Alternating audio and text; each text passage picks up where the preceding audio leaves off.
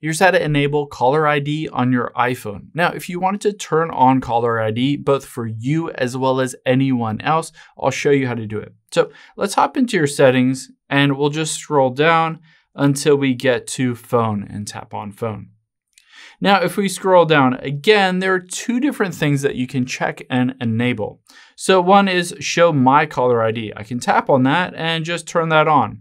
Basically what this will do is anytime I make a call to someone else, it will show that Trevor Nace is calling. It will show your caller ID. So we can go back here and turn it on for other people who are calling us as well.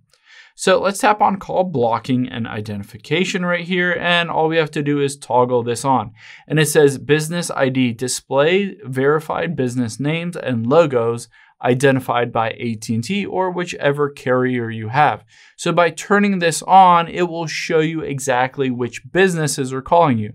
Now keep in mind, if it is a personal cell phone that is calling you, they need to have enabled that caller ID on there. But if it's a business or spam, anything like that, you'll be able to see exactly who is calling you and decide whether you want to actually answer that call from the business. Hope this helps. If you have any questions on that, leave them in the comments down below. And we'll catch you on the next one.